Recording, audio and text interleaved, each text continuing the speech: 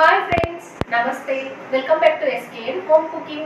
ಯಾರಾದರೂ ಈ ಚಾನೆಲ್ ನ ಫಸ್ಟ್ ಟೈಮ್ ನೋಡ್ತಾ ಇರಬೇಕಾದ್ರೆ ಪ್ಲೀಸ್ ಸಬ್ಸ್ಕ್ರೈಬ್ ಮಾಡ್ಕೊಂಡು ಪಕ್ಕದಲ್ಲಿರೋ ಬೆಲ್ ಐಕಾನ್ ನ ಆಕ್ಟಿವೇಟ್ ಮಾಡ್ಕೊಳ್ಳಿ.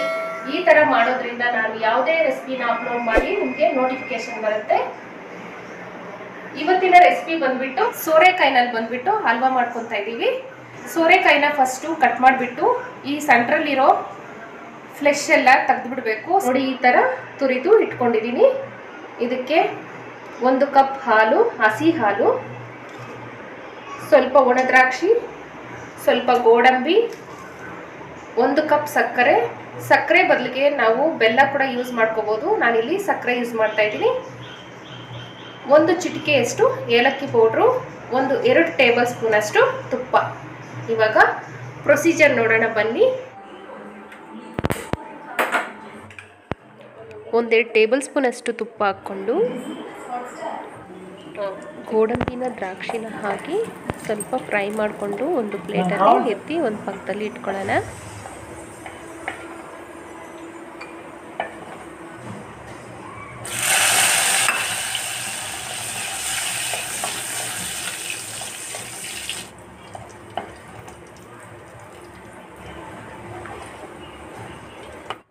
ತುಪ್ಪ ಇದೆಯಲ್ವ, ಅದೇ ತುಪ್ಪಕ್ಕೆ ತುರಿದಿರೋ ಅಂಥ ಸೋರೆಕಾಯಿನ ಹಾಕ್ಬಿಟ್ಟು ಚೆನ್ನಾಗಿ ಸ್ವಲ್ಪ ಸಾಫ್ಟ್ ಆಗೋ ತನಕ ಫ್ರೈ ಮಾಡ್ಕೊಳ್ಳೋಣ. ಹೀಗೆ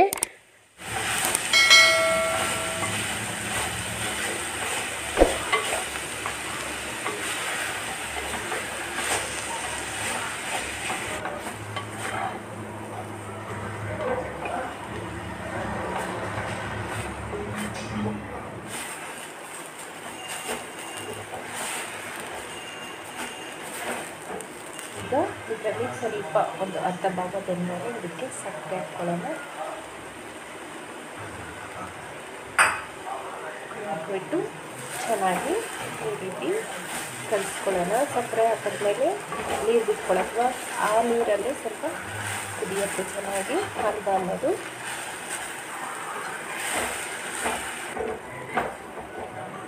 ನೋಡಿ, ಈ ಕಪ್ನಷ್ಟು ಹಾಲನ್ನು ಹಾಕಿ ಇಟ್ಕೊಳ್ತೀನಿ.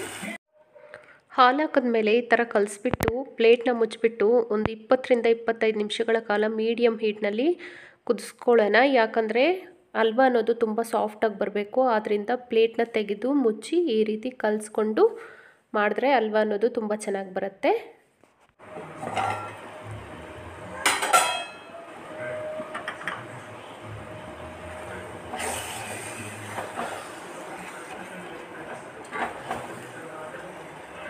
ಒಂದು ಚಿಟಿಕೆಯಷ್ಟು ಉಪ್ಪು ಹಾಕ್ಕೊಳ್ಳೋಣ.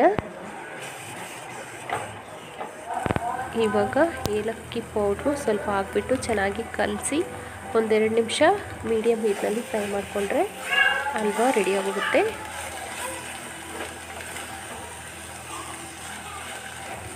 ನೋಡಿ, ಇವಾಗ ತುಂಬ ಟೇಸ್ಟಿಯಾದ ಸೋರೆಕಾಯಿ ಹಲ್ವಾ ರೆಡಿ ಆಗೋಯ್ತು. ಇವಾಗ ಇದಕ್ಕೆ ಗೋಡಂಬಿ ದ್ರಾಕ್ಷಿ ಹಾಕಿ ಒಂದು ಬೌಲ್ಗೆ ಸರ್ವ್ ಮಾಡಿಕೊಂಡ್ರೆ ನಮ್ಮ ಟೇಸ್ಟಿಯಾದ ಸೋರೆಕಾಯಿ ಹಲ್ವಾ ರೆಡಿಯಾಗೋಗುತ್ತೆ.